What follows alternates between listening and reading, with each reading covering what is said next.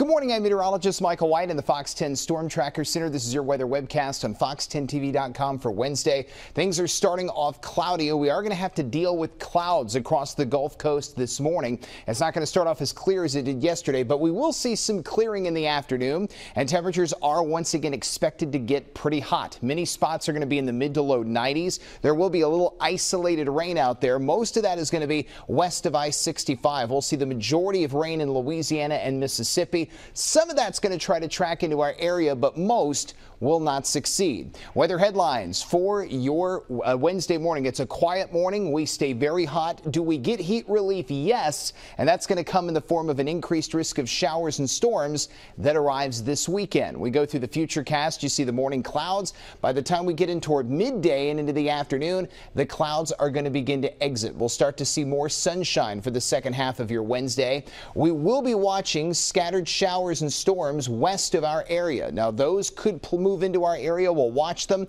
but most spots in our section of the Gulf Coast will stay dry. Same thing through tonight and into the early morning hours of Thursday. Here's how things look as we go through the next 7 days. High temperatures will be in the mid to low 90s this afternoon, then mid to upper 80s beginning tomorrow through the weekend. Morning temperatures upper 60s and low 70s, so things stay pretty humid. Highest chances of rain and storms come this weekend with 50 to 60% coverage on both Saturday and Sunday. I'll keep you updated on your forecast throughout the morning on the Fox 10 weather app, fox10tv.com, and all of our social media channels. Have yourself a wonderful Wednesday.